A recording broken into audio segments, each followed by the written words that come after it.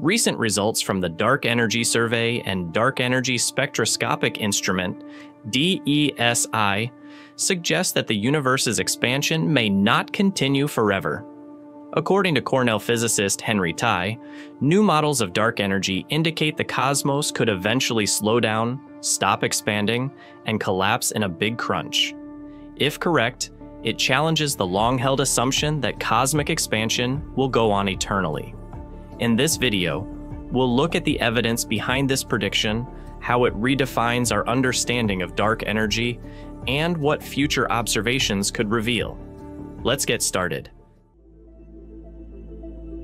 For more than 2 decades, the standard lambda CDM model has described a universe that expands forever, driven by a positive cosmological constant, lambda. The term Einstein introduced to represent the energy of empty space. This constant dark energy explains why expansion accelerates rather than slows under gravity. However, new analyses from the Dark Energy Survey in Chile and the Dark Energy Spectroscopic Instrument in Arizona are prompting a re-examination of that idea. These programs have mapped millions of galaxies, measured distances, and tracked how the expansion rate has changed across cosmic time. When combined with observations from the Planck mission, a subtle deviation appeared. The data fits slightly better if lambda is negative, not positive. Physicist Henry Tye revisited the equations with this new evidence. His calculations show that a negative cosmological constant could allow expansion to continue for billions of years before eventually halting and reversing. In this picture, dark energy is still a property of space, but its effect weakens slowly with time. According to Tye's estimates, the universe, currently 13.8 billion years old, may be roughly halfway through a 33 billion year lifespan. It would keep expanding for another 11 billion years, reach maximum size, and then begin contracting.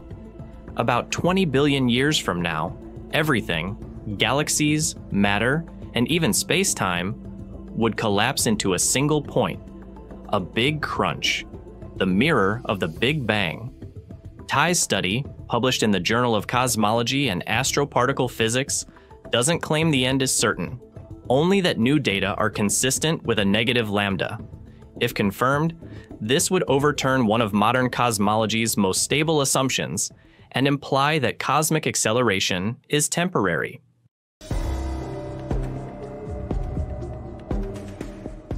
A negative cosmological constant would fundamentally change the framework of cosmology. The lambda CDM model relies on a positive, constant vacuum energy that pushes space outward forever. If lambda is negative or evolving, the universe's expansion will one day reverse, forcing scientists to rethink both cosmic history and the underlying physics of dark energy.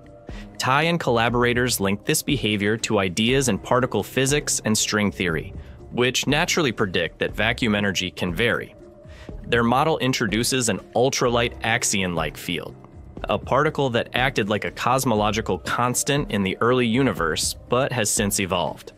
As this field slowly changes, it reduces the overall energy density of space, effectively turning lambda negative. This approach provides a possible bridge between cosmology and quantum field theory. It replaces the idea of dark energy as a fixed, mysterious force with something dynamic and physically motivated. A changing vacuum energy could also help ease the Hubble constant tension, the mismatch between expansion rates measured locally and from the early universe. If dark energy's influence has weakened over time, it would slightly modify those measurements, bringing them closer together. The concept of a negative L isn't entirely new. Some versions of quantum gravity and string theory models already include anti-de Sitter universes where the vacuum energy is negative. What's new here is that Tye's calculations suggest current observational data may actually prefer such a universe. Not everyone agrees with this interpretation. Many cosmologists caution that the signal could be statistical noise or a result of measurement uncertainties.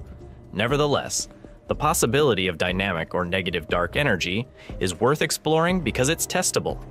With larger datasets and improved analysis, researchers can determine whether this is a real physical effect or simply a mathematical curiosity. Either way, the discussion is reshaping how scientists think about dark energy. It's no longer seen as a static number, but as something that might evolve, or even reverse, over cosmic time.